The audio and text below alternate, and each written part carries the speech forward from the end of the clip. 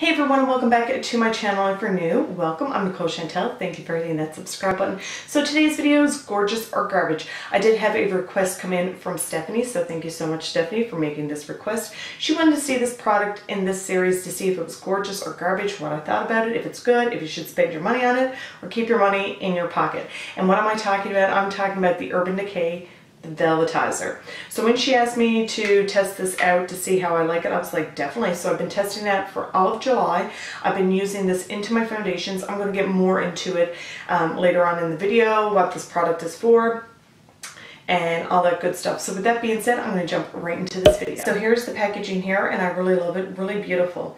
It says, velvetize your foundation with this universal mix and medium. Mix a dime size amount into naked skin liquid makeup or naked skin one and done to create an extra velvet feel with a beautiful matte finish and added coverage. Our high-tech formula provides a smooth, soft focus effect for a perfect complexion.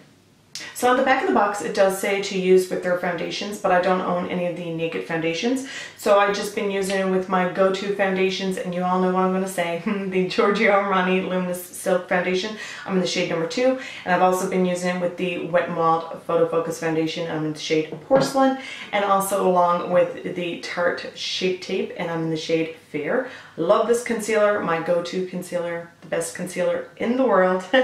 So today I'm going to be using it with the Photo Focus Foundation along with the Tarte Shape Tape. So on one side of my face, I'm just going to apply these two products as normal, and then on the other side of my face, I'm going to mix in the Velvetizer with these products so you guys could see a side-by-side comparison just to see what it looks like if it really does change it up.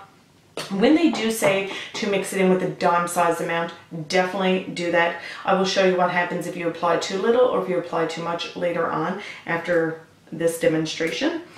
So I'm going to go ahead now, and I'm going to just take my Wet n Wild Photo Focus Foundation, and I already got my moisturizer on and all that stuff. So I'm just going to go ahead and apply it to my face as I normally do. I feel like I'm really zoomed in extremely close to you guys. Am I really? And I'm just going to spray my little sponge. This here is the Cake and Bake by Sephora. I really love this. It's like only $18, which is great. So yeah, this will be the side of my face that has just the regular foundation along with the concealer with nothing mixed into it.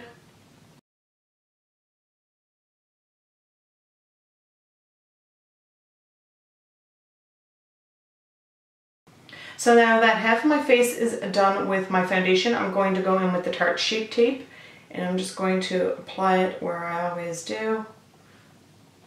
And I just apply a little bit. I don't go too crazy with this concealer because where it is such a full coverage concealer already.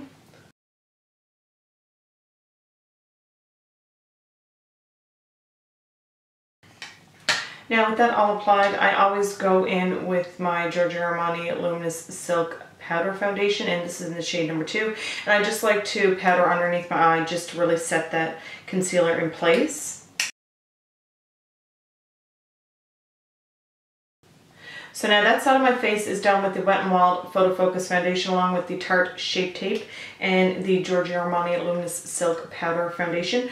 Just regular, nothing added to it. So as you can see right now, it does have good coverage as is already. So now I'm going to go ahead and mix in the Velvetizer with it. So what I like to do is I just take a couple of dabs of foundation onto my hand just to make sure I have enough there to mix in. So there we go. That's it there on my hand. Now the only thing with this is that when you open it up, you have to be really careful because as you can tell right now, there's a lot of product right there right now. So there's like no little scoop, no nothing. It's just like a little sifter. So you have to be really careful that you don't pour too much in. So I just like to go a little tiny few taps just like that.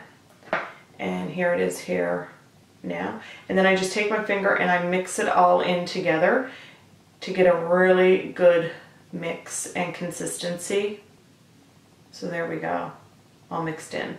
So now I'm just going to take that and I'm going to apply it to this side of my face, and as you can tell already, like that is super thick. And I'm just going to start to pat it in my face.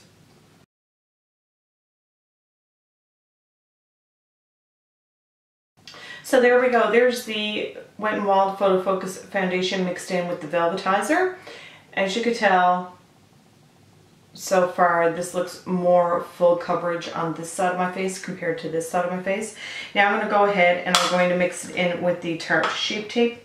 And I just take a little tiny bit, once again, on my hand.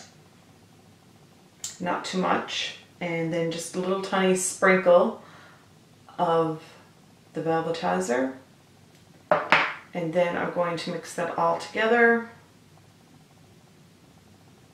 and there it is there.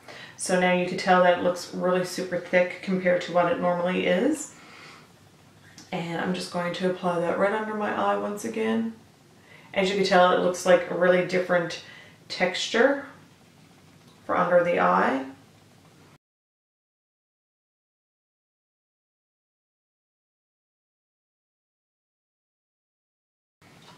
And then I'm just going to take the rest of it, and I'm just going to apply it where I always do.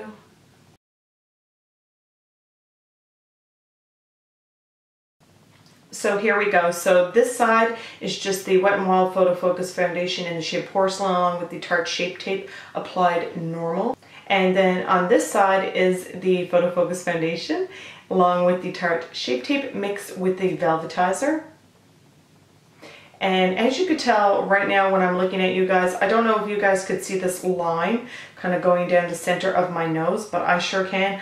I could totally see it when I look in the mirror. It's because where one side was mixed with the Velvetizer and the other side wasn't. So I do find this really, really good coverage. I love how it mixed with the foundation, I have to say, and I just love that the finish gives it more of a full coverage compared to it just being nice and natural.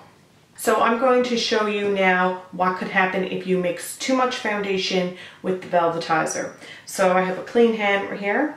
I'm just going to take my foundation and once again 1, 2. So here we go. Here is the foundation. Now here's the Velvetizer, and I'm just going to show you what could happen. So I'm just going to pack it on there. Just so you guys can see. And then you mix it and mix it and mix it, and it almost gets really like a tacky texture when you mix it, and it gets really, hopefully you guys could see it, how it's like kind of drying and coming apart on my hand, especially right here. And it's more like, it's not a nice texture at all when you mix too much into it. Now I'll show you what it's like when you don't mix enough into it. So there's the foundation by itself and the Velvetizer. So I just put a little tiny drop into it, and you mix and you mix, and it's just the same consistency as what the foundation was before. So that's what could happen when you mix too much. It becomes like really almost cruddy, kind of like breaking apart, and a real tacky texture. And then if you mix too little, it's just the same consistency as what the foundation was before. It's really nice and silky still. So I went ahead and I applied my blush and my lipstick just to finish up this whole entire look. So what do I think of the Urban Decay The Velvetizer Mix in Medium Translucent Powder? Is it gorgeous or is it garbage? It is gorgeous. I absolutely love this. I love how it takes my Wet n Wild Photo Focus foundation and makes it more of a full coverage foundation, and almost makes it look like a high-end foundation. Makes my skin look really beautiful. Just love mixing these two together.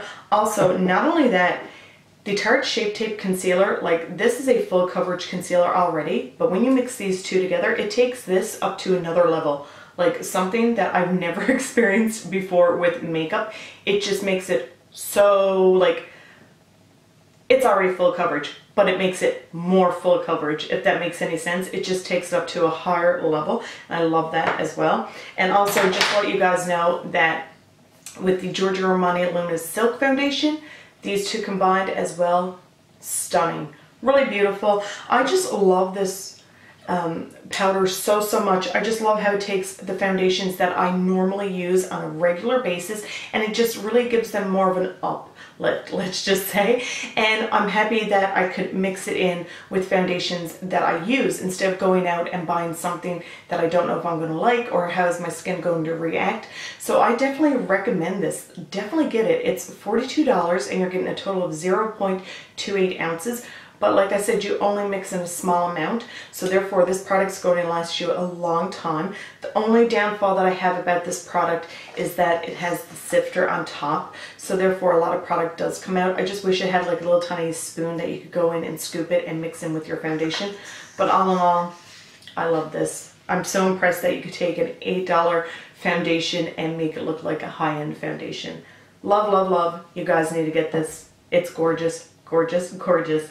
So guys, if you enjoyed this video, don't forget to give it a thumbs up. Don't forget to hit that subscribe button.